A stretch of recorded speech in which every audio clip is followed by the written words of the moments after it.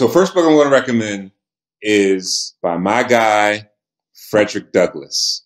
His second one, which is called My Bondage and My Freedom, is the one that I want to recommend because what he does is he grapples with the hypocrisy of professing Christian slave owners and the way that they treated their slaves. There's a number of famous lines from the book, but one of them is where he talks about slave master who is preaching about redemption on Sunday and then tearing into the flesh of his slave on Monday. That's a paraphrase. And it really gets at the heart of something that he really had to reconcile himself to during his life, which is, can I embrace the faith of these people who say they believe in the same God and yet are treating their neighbors in this horrible way?